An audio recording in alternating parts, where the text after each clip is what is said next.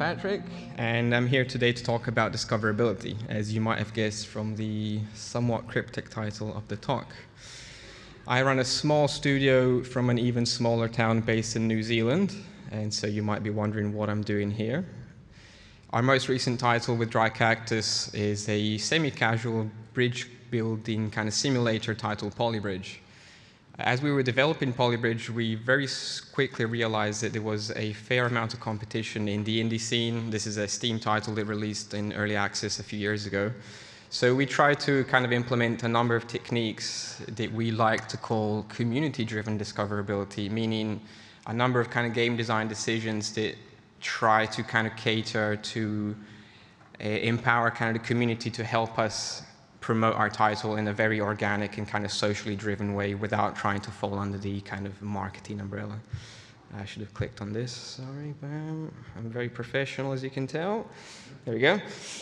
So cover point 2. So yeah, Polybridge, again, this kind of quite small title. You might have seen it a few years ago because it kind of went viral, we might say, on Reddit and Twitter and so on.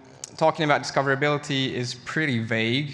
Of course, it's not a new topic by any means. We've kind of been dealing with discoverability ever since games existed, probably. It used to be very old school in retail and so on. Obviously, now everything has moved digital. I guess the main issues we're facing as independent developers these days is that we've identified a number of trends that have been very quickly solidifying in recent years. And so discoverability as a whole has taken really center stage. You might have noticed, in fact, that throughout this GDC, in particular, like in the Indie Summit, but also, in the general talks of GDC, there's been significant talk around discoverability. There was even Discoverability Day, whatever that is. And just kind of, we're all kind of on edge thinking, oh my God, like, how am I going to make my game discoverable? Marketing doesn't really work anymore. There's so much saturation and so on.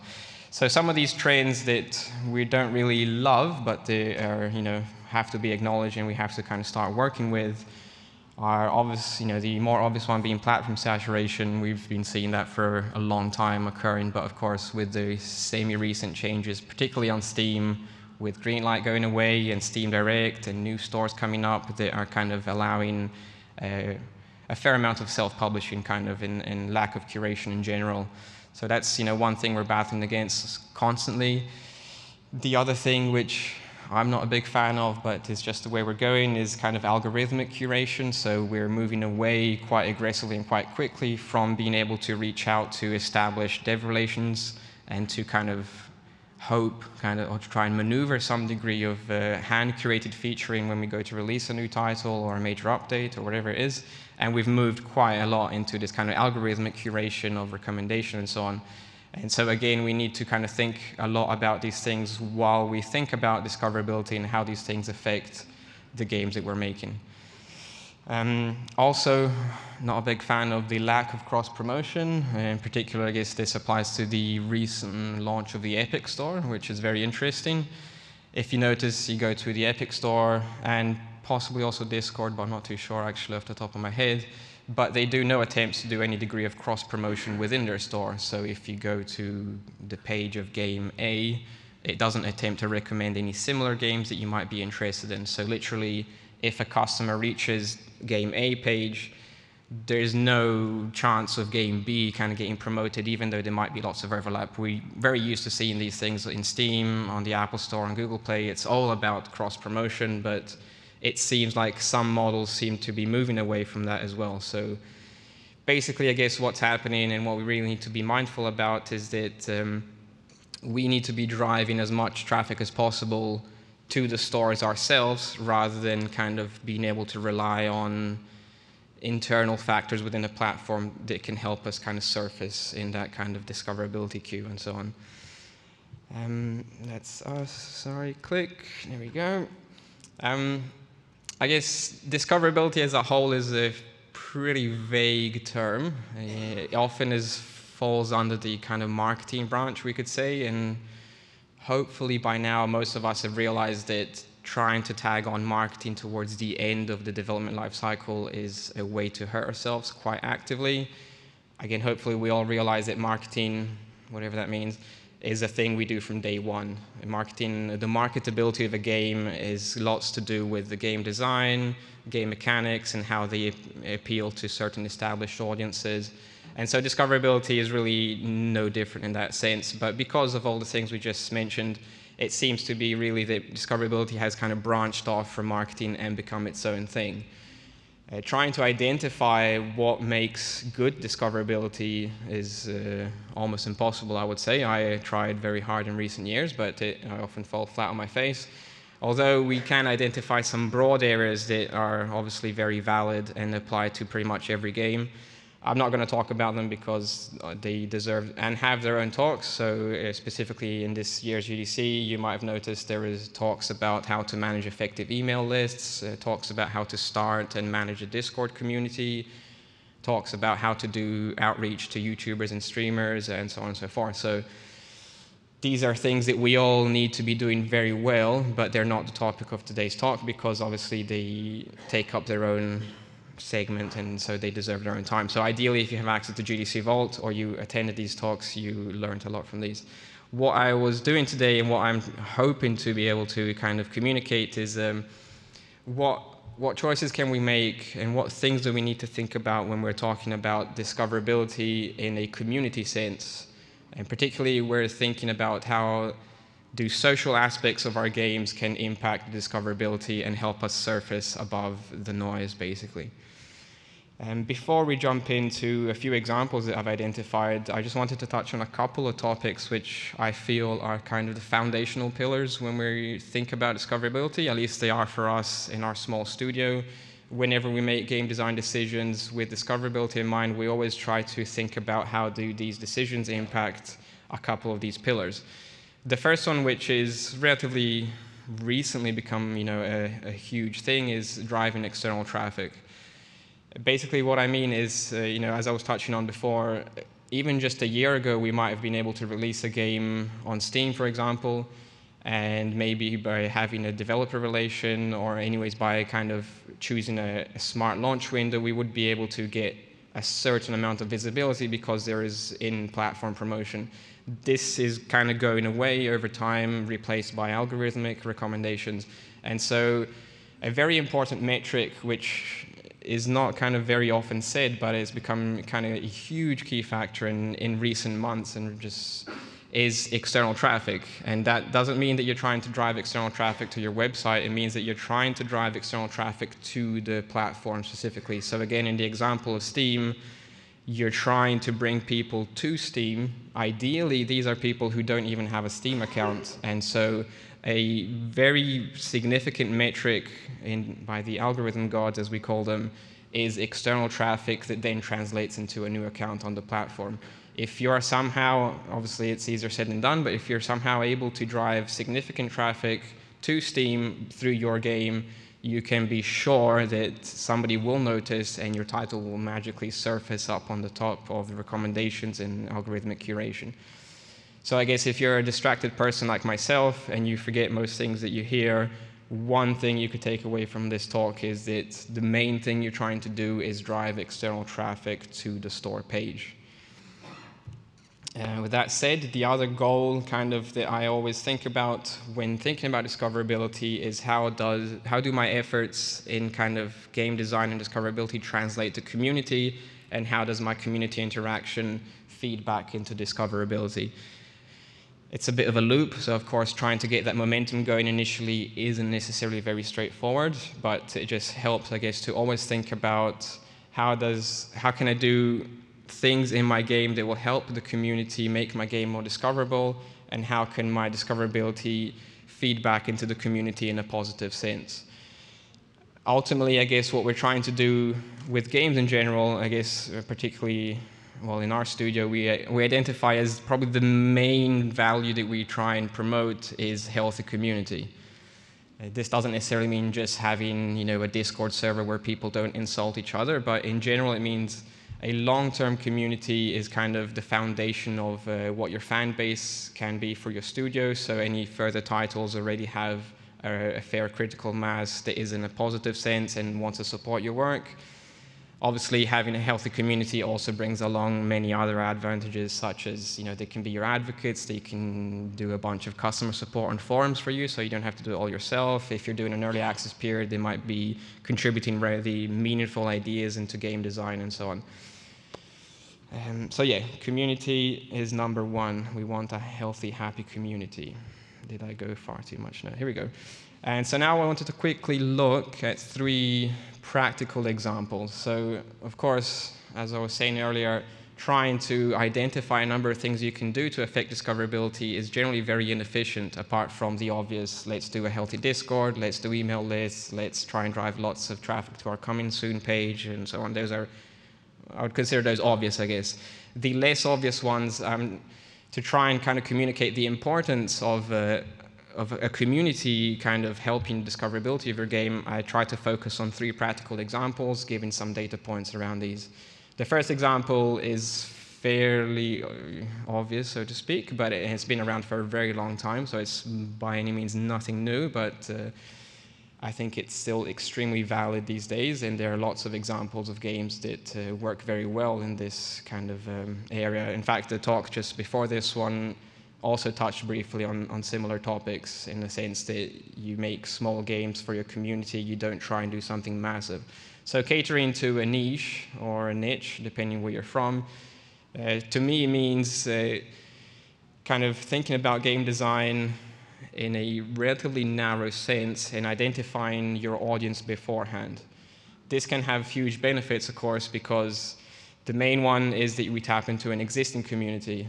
This obviously has more or less value depending on game genre. There are certain genres that obviously cater very well to this. If we think of, as an example, which we're going to look at just now, if we look at simulators, particularly if we think about maybe a car engine simulator, you could tap into a community of enthusiasts about car engines. These are not people who generally play many video games, for example, so you're not competing in the space of video games. You're actually bringing something new to an established community that has a very specific hobby and is generally quite hungry for quality content. And so if you come along and you give them a video game of this topic, chances are that they'll be very enthusiastic about it and kind of back you right from the start, and also help you shape the game design and game mechanics in a way that is meaningful to this kind of community. The other big thing I feel about working with the niche titles is kind of, I guess if you've been doing game design for a while, you might be familiar with the fact that when you're doing games, you try and give players a relatively constrained set of rules to work within. If a player has too much freedom, they often find themselves confused, which leads to frustration, which leads to anger, which leads to a 1-star and a refund, so to speak.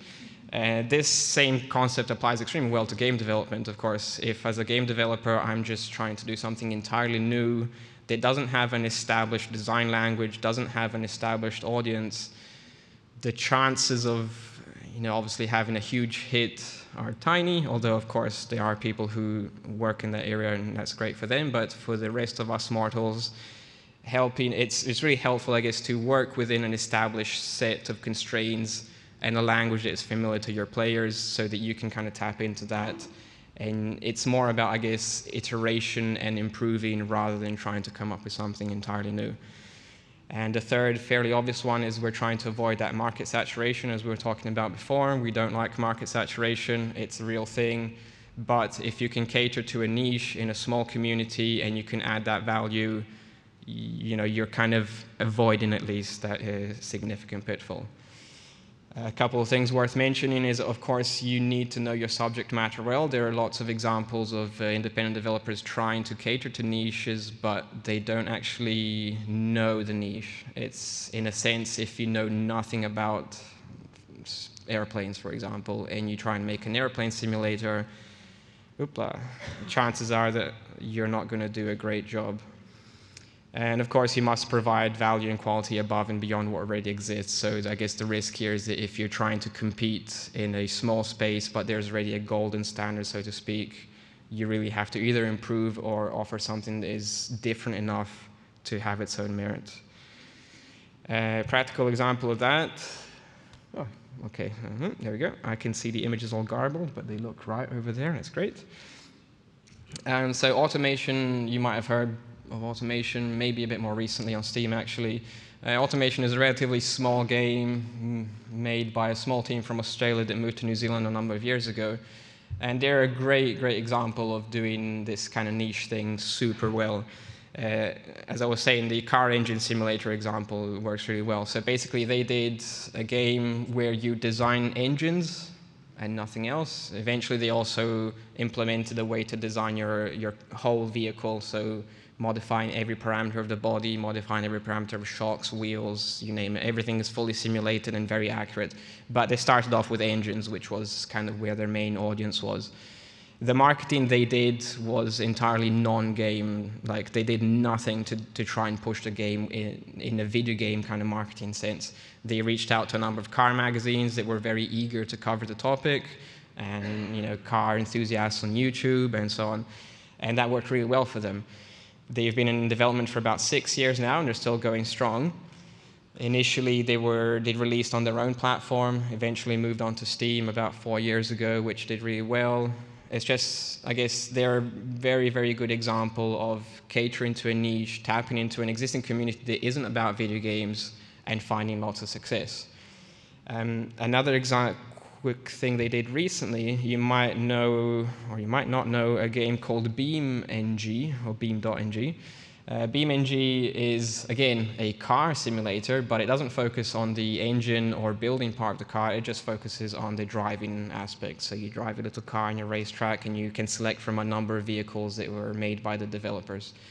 If you think about this, you know, automation did build your car, BeamNG did drive your car. Both of them did very realistic simulations and specialize in different fields, but as you can imagine, there's loads of overlap. So what they did about 8 or 9 months ago, they decided to kind of team up, so to speak. Automation implemented an exporter, so the vehicles you make in automation can be exported. BeamNG implemented an importer for the automation vehicles. So what happens is you can design your vehicle in automation and export it and drive it in BeamNG. You can probably guess by looking at that sales graph from Steam, which we're now allowed to share. Thank you, Valve, for clarifying the terms of conditions. Flatlining, as you can see on the left. That's actually not a bad flat line. That was a daily average of 20, 30 sales a day, a $30 price point, so not bad, but definitely not enough to support a team of 7 or 8 people as they are currently. The little bumps you start seeing there are the announcement. Both BeamNG and Automation did announcements of, on this day we're going to be releasing this awesome thing. And obviously on the day you can tell what happened. There was a massive spike, a 450% increase over the similar period of the previous year. The tail kind of increased by 5 or 6 times currently. So overall, I guess, again, a really good example of showing a niche, a different niche, overlapping, some platform support, because Steam did do a loyalty coupon, so the owners of Automation that didn't have BeamNG got 30% off, and vice versa. So basically that did really well, as you can tell from that massive spike there. The metric on the left is units, so we're spiking at about 4,000 units on that day. If you can do numbers, you can figure it out, so very good. The other example I wanted to quickly look at is user-generated content. User-generated content is a very vague term. I think we're running low on time, so I'm just going to slam through this. User-generated content can mean lots of things. When I think about user-generated content, I primarily think about content that is made in video games where the player has a lot of creative ownership over. So not necessarily, UGC is often talked about like a mod or a level for a game. I'm referring to UGC as kind of creative ownership of content. So Minecraft, or the obvious Mario Maker, all the sim games where you get to build your city or your ant colony or whatever, like they all fall into this category really well. Roblox, of course, is a huge one. This has lots of value, I think, to kind of tie communities together, enable very meaningful social interactions between players that like these games. We're riding on the wave of the maker movement, which was quite big a number of years ago, but it's still going strong. So things like the Arduino, which is an open source electronics prototyping platform, and the Raspberry Pi, which is a tiny computer. All these things kind of strongly indicate a desire from game developers and game audiences to kind of find a common language and be able to interact and share content in a very meaningful way. I'm by no means a psychology expert, but I do often find a very strong relationship between kind of human emotion and this kind of desire to share and to some degree even kind of brag, I guess, with your friends or wider social media circles about what you did. If we think of paintings, for example, your tool would be a paintbrush and your canvas and your colors, but that's not what you're showing people. You're showing people what you made with these tools. The tools become completely transparent and almost invisible. So that's what I'm talking about here is, in an ideal world, if we can cater to this kind of human desire to be creative and own the creativity and then showcase it to your friends in social media circles, the game really just takes backstage, but is inherently promoted all the time. And this has been huge. So we're going to look at an example with Polybridge, which is the game we made. You can hopefully see the animated GIF playing at a very crappy frame rate, but it gives you an idea. So very simple. In Polybridge, we just implemented, just before releasing in early access, we implemented this simple frame recorder. It records at 15 frames a second, and it keeps it in a buffer. Whenever you fail or succeed in a level, you get a prompt to share your replay. You share your replay, you can upload it without leaving the game to a bunch of social media platforms that you can authenticate in-game. I had a bunch of stuff that I was going to talk about tech, but I do think we're running a bit low on time. Anyways, you can find some open source encoders made by Zach. And so just to give you an idea of the impact this had, this is from July 2015, which is when we released in early access. Try and take a guess. I guess what happened. So you can see to the left, we had a relatively minor launch, which was still great. I was just working on this myself, so I was like, yeah, I can finish this game. I don't have to go back and get a real job. I'm really happy. And then you can start seeing some kind of ups and downs. The first little spike happening around the 10th of July is Twitter picking up on it. We had lots of Twitter activity. The second major spike, the graph on the left, or whatever you call it, the column on the left is US dollars. So I left dollars because, again, we're now allowed to share monetary value from our Steam backends. And so we can see, for a very small, semi-casual, independent bridge-building game, which is like, who the hell is going to even care? Because we had this mechanism where we identified that players were really quite strongly kind of sentimental about the bridges they built. And so if we let's just empower these players and give them the ability to share the content that they made onto their social media platforms.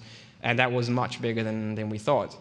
And obviously you can see the spike, you can see how much significantly the tail picks up after that. There are a number of other spikes after this, but I just wanted to focus on the first big one.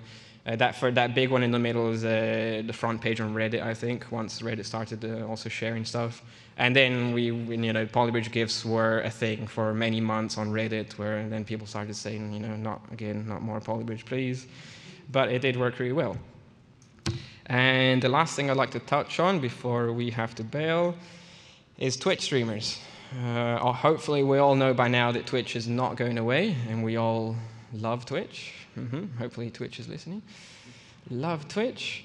There's lots of material out there on what you can do to approach Twitch streamers, so that's definitely not what I want to talk about. There are talks, there are forum posts, there are blogs, there's so much material out there. And the general rule is you start small, you don't try and reach the large audience, you don't try and reach the large streamers. There's also an article recently that was showing kind of the crystallization, as they call it, of the Twitch streamer scene,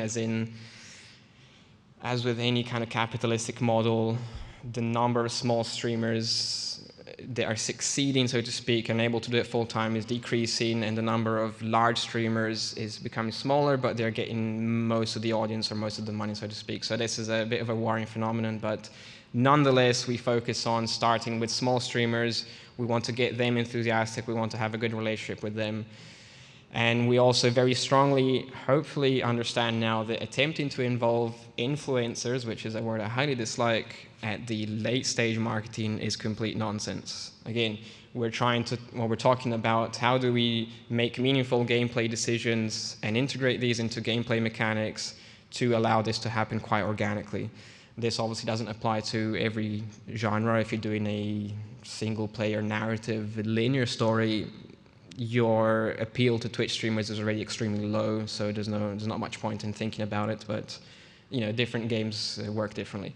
And again, with Twitch, we definitely noticed a very strong kind of human connection or desire for human connection, and so we try to enable that as much as possible. So again, a use case for this specific thing, in Polybridge, we integrated a kind of a way for streamers. A streamer is playing Polybridge and is building a little bridge, and the viewers are screaming at them in chat saying, no, you're stupid, you're doing it wrong, move this here, do that there, and then there's a stream of text and it's impossible and everything gets lost. So there was like, okay, there's an issue here.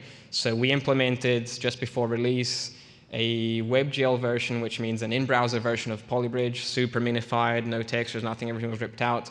But what that means is that as a viewer, you can load up this kind of in-browser version of Polybridge. You get a mirror version of the bridge that the streamer's building. You can modify the bridge. You just can't simulate it. You can only modify it, and you can submit it back to the streamer as a suggestion, who then gets a pop-up saying, this person just submitted a suggestion. So basically, we created a very easy way for streamers and audience to collaborate together and play together in an asynchronous way while the streamer stays in control, which is obviously very important. If you're interested a bit in the tech about this, just email me and we can talk about it later, because we're running out of time, I believe. Use case again with a nice little graph, because we all like graphs.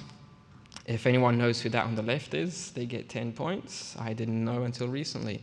That is a Twitch streamer, or streamer in general. His name is Faker, and he's from South Korea.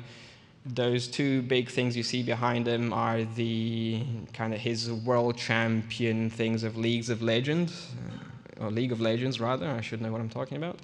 League of Legends is a relatively large game, as you might have heard. So what Faker did, and this was completely, I didn't do anything.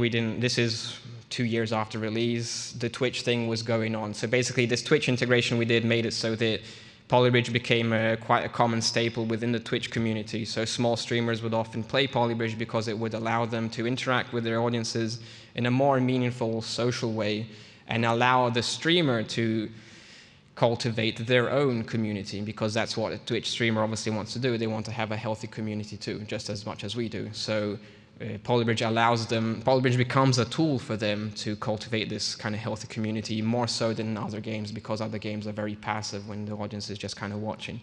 And so because we integrated this, Twitch kind of became a common staple. And 2 years after release, Faker started playing. Before doing his League of Legends streams that are quite huge, he started playing Polybridge for half an hour to an hour, and he's actually still going because he's determined to finish the game. And so if we look at the graph, this is the graph for the Steam sales in the Asia regions, so primarily China, South Korea, Japan, and a bunch of smaller ones. You can see to the left, we're kind of flatlining there. We're, I think, 5 or 10 units a day, pretty negligible. And you see that first little bump. That's Faker's first short stream. You see the second bigger, but all of the spikes you see in this graph are because Faker is playing Polybridge.